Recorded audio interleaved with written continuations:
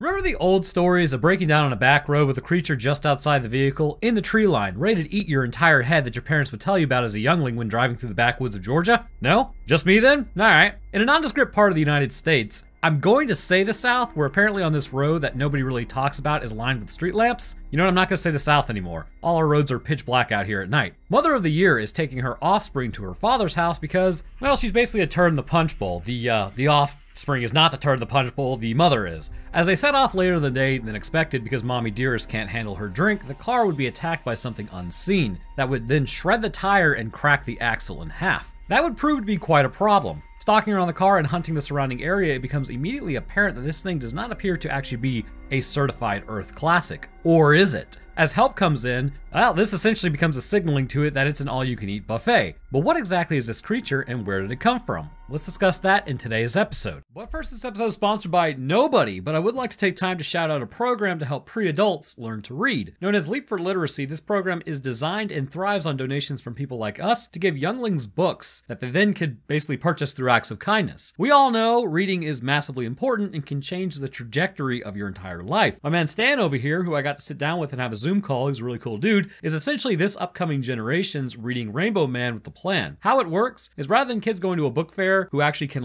afford the books, all kids get to go to the book fair so that nobody has to sit back in class and just do work, where they can purchase books by doing acts of kindness that they then can log and spend those points at the Read and Roll bus. On top of that, young writers whose ideas are selected for publishing get 100% of the proceeds from the books that they wrote, which then other smallish adults in their class can then go get. Now, why am I telling you this? Because I plan on donating $100 to the program after this video posts, and if you felt inclined to get books in the hands of younglings as well and feel like donating, you can help me support this worthy program and get it out there. Heading to leapforliteracy.org and scrolling to the top right, you will find the donation button where you can make any donation that you wish, or maybe you could just post about this or share this. It doesn't really matter as long as you just get it out there. But if you would like more information on it, I will link that in the description below. Thank you for listening to this, and let's get back to the video at hand.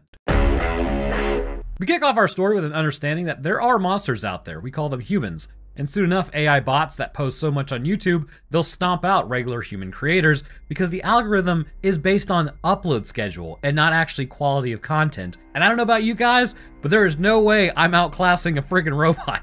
Anyways, a youngling talks about how her mother says there were no such thing as monsters, but she is wrong. About as wrong as the rest of her grasp on reality. Oh, by the way, just so you know, it's one of those episodes I can't stand horrible parents. They're basically Giga Amy's to me. Roanoke not complaining of parental care. Impossible mode. More so in this movie, so strap in. We open up with a youngling listening to just some absolutely downer music. You can't hear it, but basically break out the razor blades. She gets some food, packs up her stuff, and we see there must have been a party last night as she cleans up and goes and wakes up her mom. As her mom does wake up, alarmingly I realize how old I'm getting because this woman that is cast as her mother, they look like they could be sisters. Welcome to the channel, Roanoke Aging. So she's where I think we have all been, waking up as your liver converts last night into acetaldehyde, which is actually similar to formaldehyde, which also triggers DNA damage and chromosomal abnormalities, rendering it an animal carcinogen, which doesn't bode well for me in my 80s.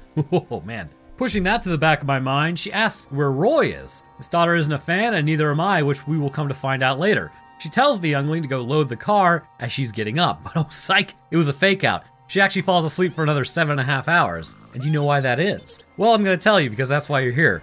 Because expertly described by that one guy 2 videos ago, who apparently had to fast forward through my nutshot explanation in Dead Snow, it is who I am as a person. You should have been there for my senior seminar paper on toxoplasmosis. The brain's waves associated with sleeping run in very specific patterns with slight deviations in Homo sapiens, but still, it's all about the same. When you drink, you never actually enter a state of regenerative sleep. Trust me, this is important to explaining the mother's absolutely F-tier decision-making prowess later. In one is when you first fall asleep, which lasts about 7 minutes or so. The body is not relaxed, and brain activities still begin to slow though. This is when you essentially start hearing your dreams first, at least with me. Like, you know when you fall asleep and you can actually hear it, or you're starting to? This is what's happening. And this is also when you occasionally get a jump scare by your body, known as the hypnic jerk. This can cause your body to suddenly jolt, and it's been related to stress, caffeine intake, as well as nicotine intake, but the brainstem essentially senses a fall in blood pressure and freaks out momentarily because it thinks you're about to figuratively eat dirt.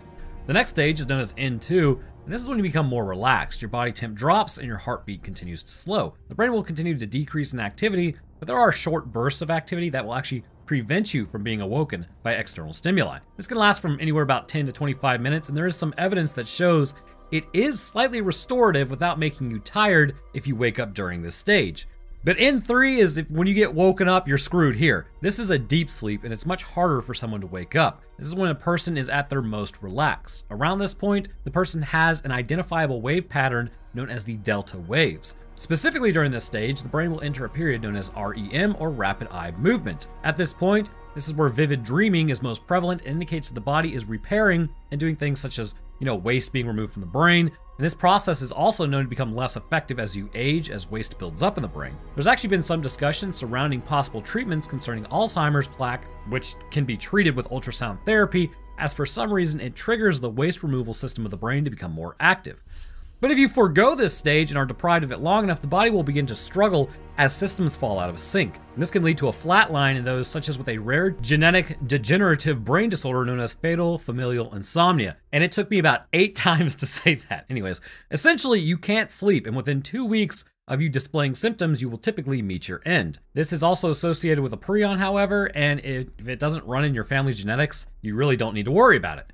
Now, the thing about partying hard, Garth, is the brain will struggle to enter deep sleep while alcohol is still present in the system. As the body works through, it will eventually be able to enter REM sleep, but this could take several hours. In Mom of the Year's case, the reason she slept for an additional 7.5 hours is because these cycles actually run in 90-minute increments. Sounds exactly like my stepmother when I was younger. It was a time and a half. So as a result, she went through 5 cycles of REM sleep, which is about standard for what a normal person needs a night. Now, her brain is wrecked by the sauce, so maybe she needs a little more time, but that won't matter when we get to the decorticate posturing later, because you don't come back from decorticate posturing, usually. Ooh, foreshadowing.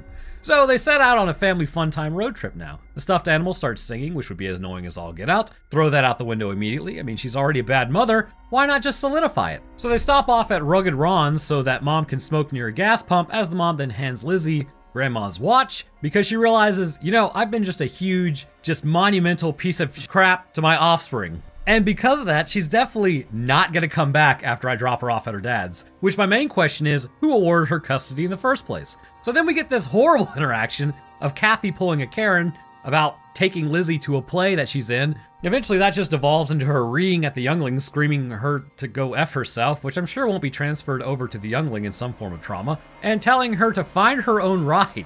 Like 900 IQ play there, bro. How did she get custody? Continuing to drive into the night, they once again have to stop because dear old mom needs to have a smoke break, but she's down to like 3 packs a day.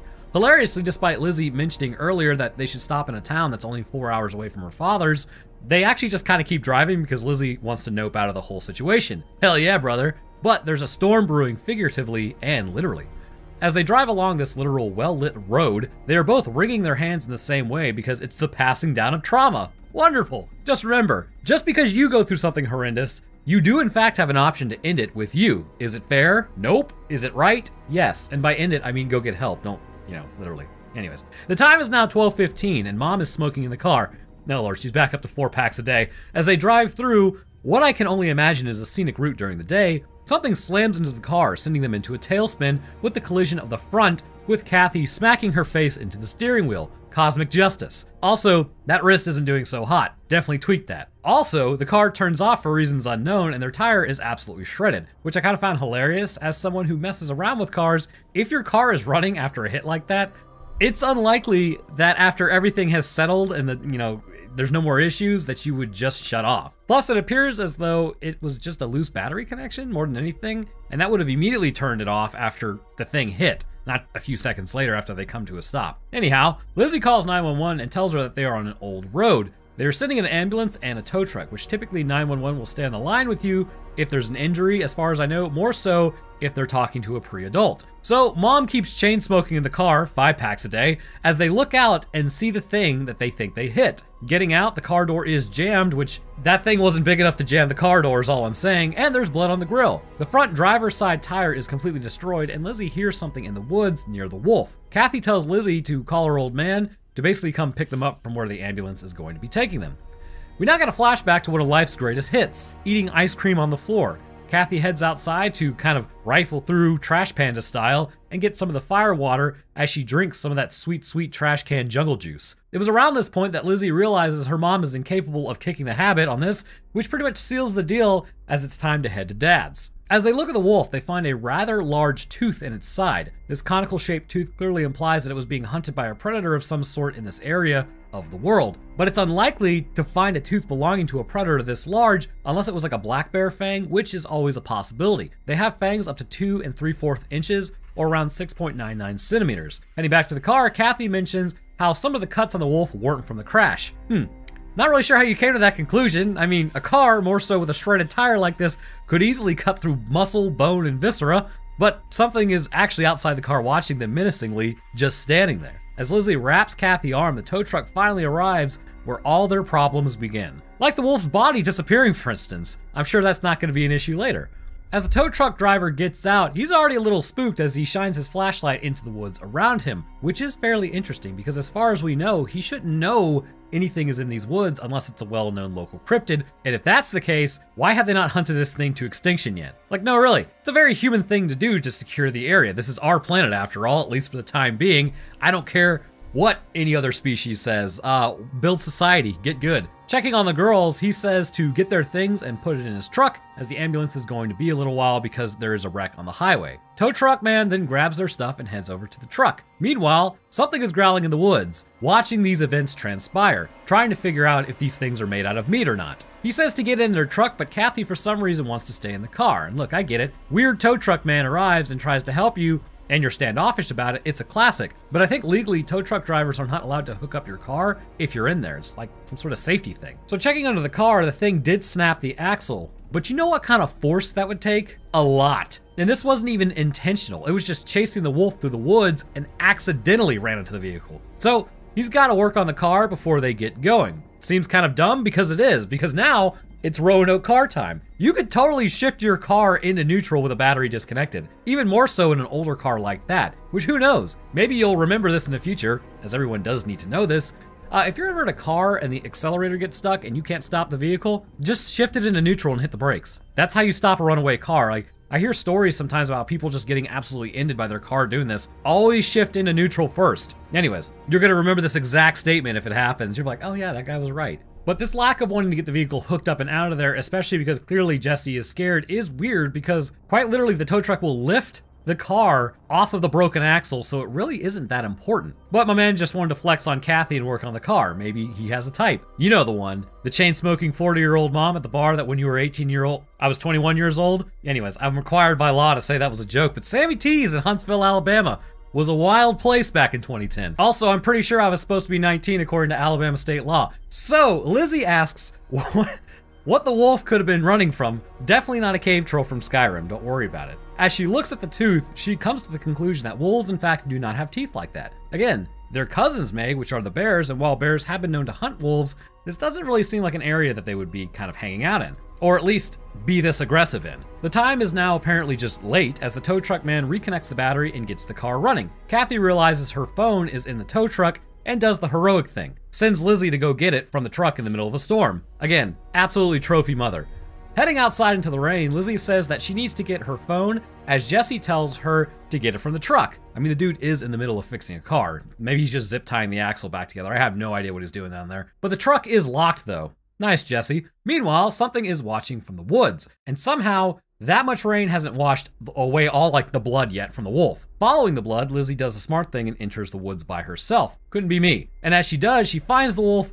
Definitely didn't just get up and walk away. She calls out to her mom, but did you honestly think she was gonna show up? As she yells out, something is behind her, and we get our first clue here actually. So the thing is clearly predator and carnivorous, or at minimum an omnivore. And typically when predators are faced with a new type of prey, they don't know what it is, they sometimes will not attack first. It's sort of like why sharks do exploratory bites on humans first, and yeah. And it's also sort of like when bears are skittish around humans, right? Because as I always maintain, humans are essentially cryptids in the animal world. We are persistent runners, and as we hunt something, the thing will lay down to take a break because it's tired and we'll just show back up whenever the animal's tired. We walk on 2 legs all the time, not just part of the time. We have no hair really to speak of on our body except for the top of our heads, which is larger compared in relation to the rest of our body, and we make strange noises constantly. Plus, arguably due to our diets and what we choose to put into our meat suits, such as cigarette smoke and alcohol, we likely smell pretty bad. Oh, and like magic, we can also attack without even being close to an animal. Humans are weird, but animals are correct in fearing Homo sapiens.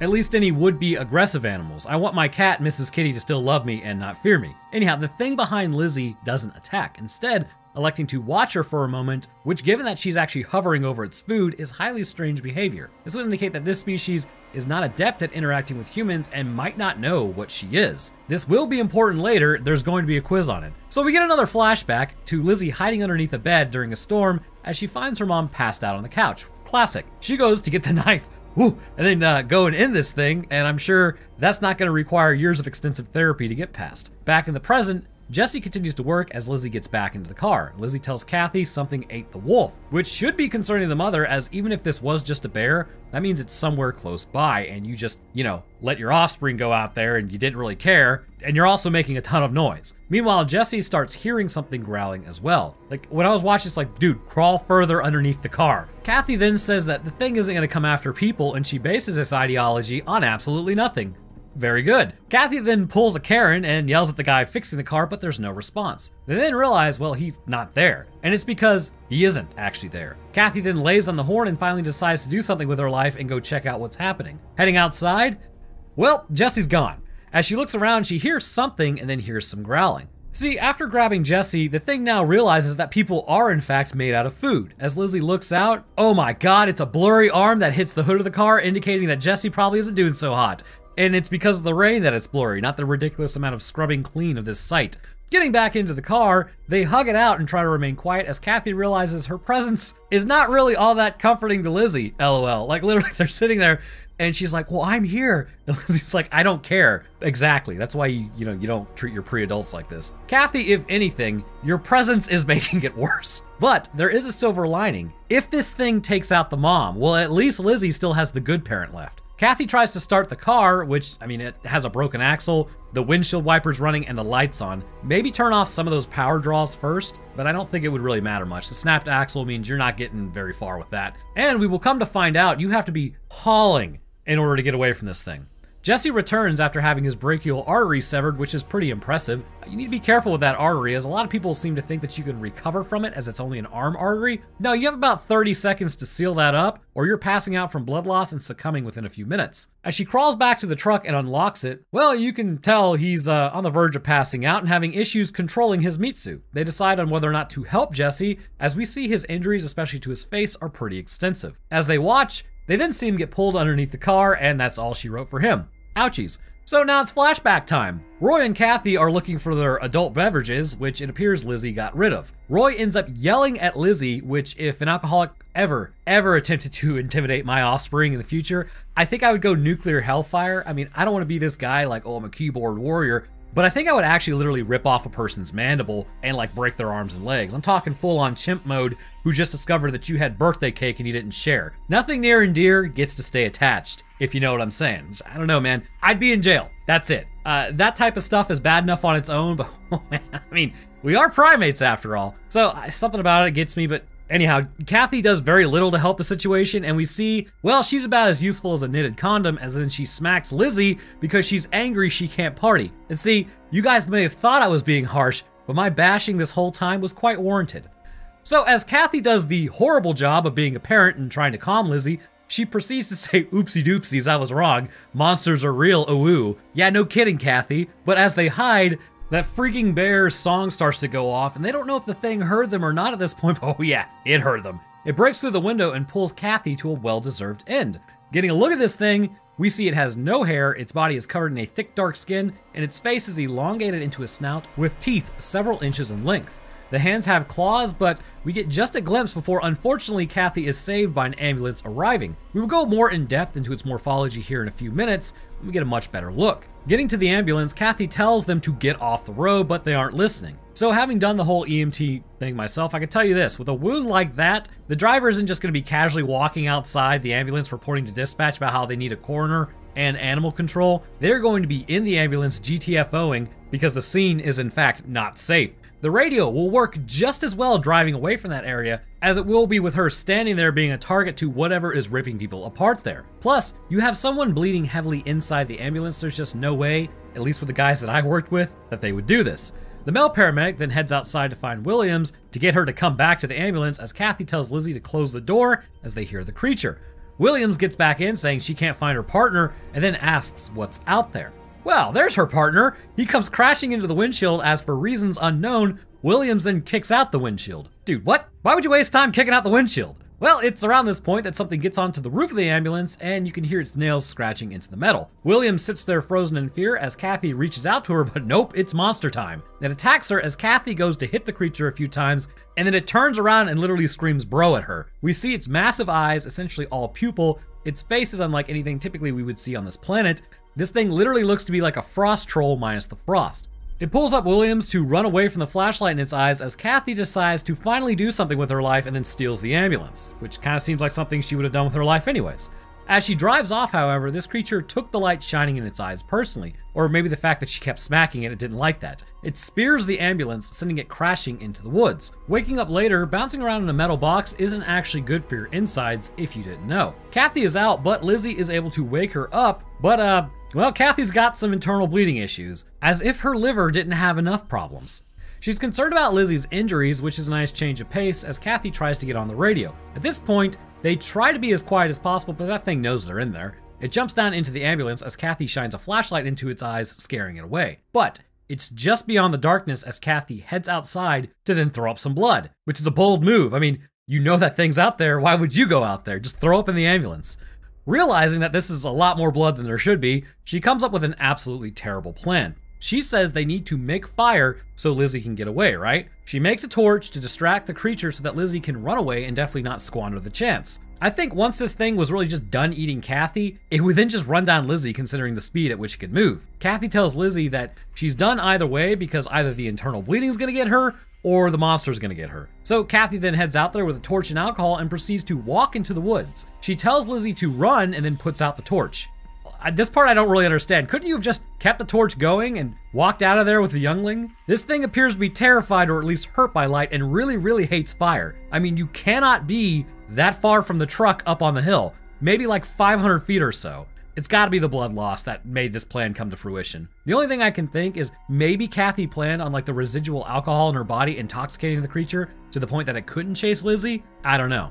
So she puts out the torch, she yells to Lizzie, who doesn't run but instead comes straight for her as she is attacked by the creature. Well then, her sacrifice seems to have been a failure to launch sort of deal because she gets tossed around more than a preacher's daughter at a frat party. It bites half of her chest, shoulder, and neck, which, ooh, that's not getting fixed with Neosporin. It then goes in for a few more bites as Lizzie attacks it and blinds it with a flashlight. It bucks at her and actually does have almost a gorilla-like quality in terms of behavior. We get a really good look of its morphology here, so let's discuss that for a moment.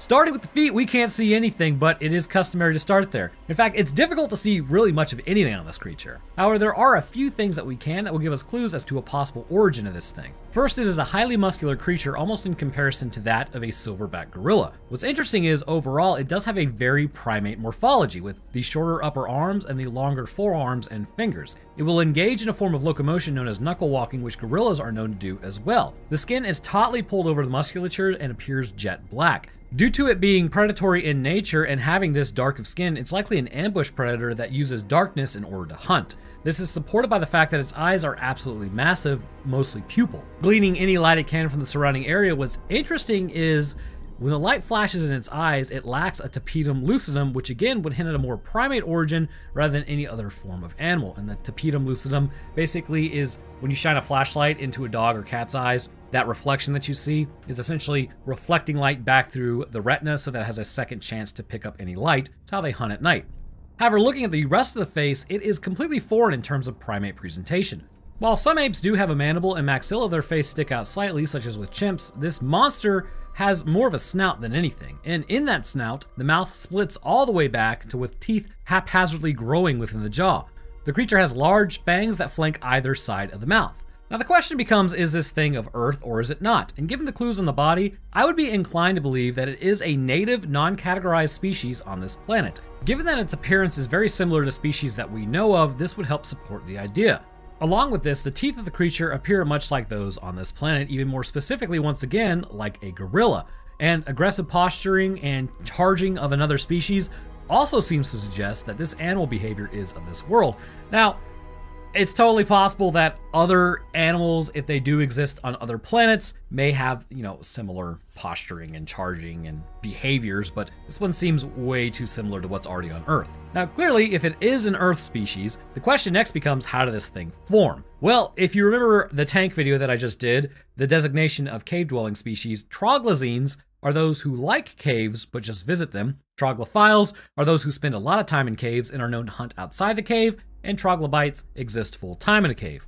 Given this creature's physiology, I would likely classify it as a troglodyte, given that it is clearly hunting outside the cave. And given that it is a cave-dwelling monster that eats flesh and is massive, it appears that we are dealing with quite literally a troll. This would help to explain its primate origins. Trolls are first and foremost legend, as we all know. People have claimed to have seen them all throughout human history, but they are essentially creatures with chimp-like faces, with black skin in some cases, but also with hair in others, so it kind of just depends on what you're dealing with. They have wide chests, large heads, and enormous hands. They are said to be a different branch of Homo genus, coming from Homo habilis, making them distantly related to humans according to the theory of evolution. And this is why this creature would appear almost like a gorilla, as previously mentioned, but gorillas split off from the branch with humans and chimps that we would come from like a long time ago, like 9 million years ago. So this would mean that these traits, while similar to gorillas, are not inherited from gorillas, but instead, when they came from habilis, they essentially would reform in a different species. And this is really not that uncommon. Animals will form similar traits given the environment that they are in and what makes them successful without an actual connection being directly linked and more distantly linked. Sort of like how Neanderthal and Sapiens were incredibly similar, even though it appears as though there were hundreds of thousands of years of separation. And again, due to the theory of evolution, both of those would come from Homo erectus, not Neanderthal coming from Sapiens and not Sapiens coming from Neanderthal. But with this information, I believe specifically the monster has to be a cave troll, a primate who split off habilis some time ago. But what's more interesting is why he's just coming out of the cave system now. So let's discuss that in a moment, because we got to wrap up the actual summary here at some point. It then runs off, taking some photons to the retina, giving Lizzie a chance to check on Mommy Dearest. Crawling over her mom, as promised, that is decordicate posturing. What is that, I hear you asking? Well, I'm glad you asked, dear listener. Decordicate posturing is absolutely not a great time for your nervous system. When your hands come up like that near your neck, which is known as abnormal flexion in the arms and extension of the legs, it involves also flexion of the elbow, wrist, and fingers with adduction and internal rotation of the shoulder. This indicates a pretty severe amount of brain damage linked usually to a concussion of some sort. And you can also herniate your brainstem, which means your brainstem comes out of your skull. This will do that as well. Now we know for the fact she probably has hit her head after being thrown around. It's likely this impact that caused her to recoil as such. Once this posture is adopted, only about 37% of people actually survive it, and even if they do, poor neurological outcomes are usually the standard. Now, one thing to note is something during these injuries, the brain will function normally for a few minutes, almost like it's rebounding. Kathy is able to whisper a few things to Lizzie about being sorry before she succumbs to her wounds within seconds. I think Lizzie at this point is about to be up to like a decade of therapy needed to get past all this. So as the monster continues to stalk around, Lizzie then leaves Kathy as she has an idea. Quietly crawling back into the ambulance, she keeps the creature away using the flashlight and then heads inside, and has also adopted the same nervous hand twitch as her mother. Well, that doesn't bode well. Grabbing some aerosol, probably spray alcohol, and the lighter, she opens up the cabinet and crawls inside before throwing her bear across the ambulance to serve as bait. The creature enters the ambulance and we get a good look at our handsome man once more. I really appreciate how this movie actually shows the creature. It attacks a stuffed animal, reeing the whole time as Lizzie gets up and nopes out of there. She runs out as it chases her, but then she squares up on it, which is interesting because if you square up on certain primates, you'll probably get torn apart, but they will look at you for at least a second. As it jumps on her, she lights it on fire, which would have been perfect for Kathy to know this because she probably could have just smacked it with a torch. But interesting, after like just a few seconds, it runs around on fire. We can see it has wings on its arms. but it quickly succumbs to its burns as apparently it has no stat points in fire resistance. With its body in full view, we can definitely see, as described earlier, this is very clearly somehow a primate in origin. Its movement, posturing, and knuckle walking, it's very reminiscent of, again, the order primate.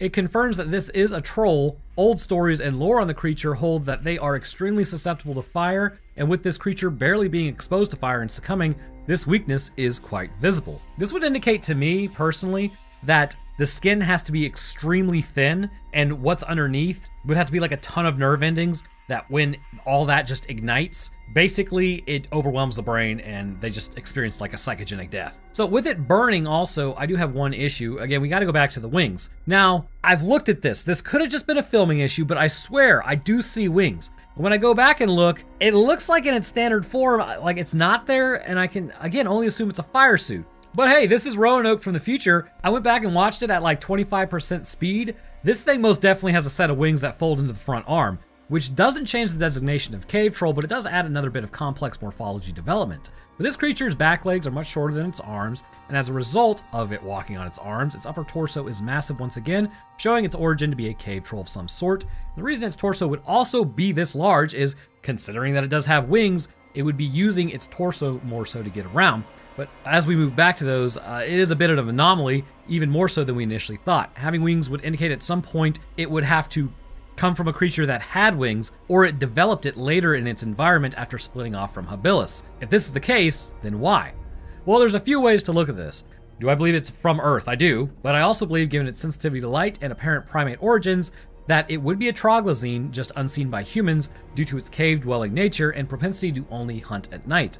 But the wings throw in an issue of how these might be adaptive traits. The only possibility is maybe that they're used as gliding wings instead of flying wings, you know, falling with style. This may indicate a massive cave system underneath the area with large, wide open caverns that lets the creature climb up and glide down in order to hunt in possibly an entire different ecosystem under the ground. Given the size of this creature, clearly it would need to be sustained by something below the ground that is equally large for it to feed on. Understand that this can help us literally rationalize why it would have wings. It may also be that it wasn't previously sighted in the area by anyone, as A, it's not a well-traveled road, 2, it's not needed to come up and hunt before, meaning that something may have happened to its food source below the ground, and D, because it can only come out at night, this limits human interactions. Although given Jesse's cautious behavior, it would appear as though people do go missing on this road, and the locals may regard it as a somewhat cursed area, as anyone who gets grabbed by this thing is likely fully eaten and then excreted underground where nobody would find the bone remains. So as the creature lays there, it jump scares Lizzie as she goes cave woman status on it, seemingly ending it. I say seemingly because this thing literally speared a car in an ambulance, and given Newton's third law of physics, energy needed to move a car that energetically would mean the same energy is being imparted into the body of the creature as well. If this were a human, it would be meat paste, so I doubt a pre-adult hitting it with a stick is really going to do much. Now we get another flashback to when Kathy was attempting to not be a total tool, but alas, she is in fact a total tool. She tells her, oh, don't be mad at me. Like, bro, I'm gonna go ahead and tell you, you're allowed to be mad at a failure of a parent. My parents were pretty cool. I've seen some failures of parents. Just be mad at them. Like, you're allowed to be. Like, you can forgive them and whatnot, but, you know, you don't have to be like, oh, well, everything's cool. I'm about to go on a tangent if I don't stop. So she goes on to tell her that she's going to be so much better than me. Yeah, no kidding, Kathy. Isn't emotional manipulation to bypass awkward feelings just great? So Lizzie then walks through the woods at this point, knowing monsters do in fact be real, when in reality, it seems like she was just like a first to contact a species that's unknown to mankind, which we find species all the time when we look for them. It's really not that crazy. But all in all, just remember to bring your Roman candle and you too can take out a cave troll. Well, anyhow, I want to thank you guys for watching my barely contained thin veil of contempt for bad parenting.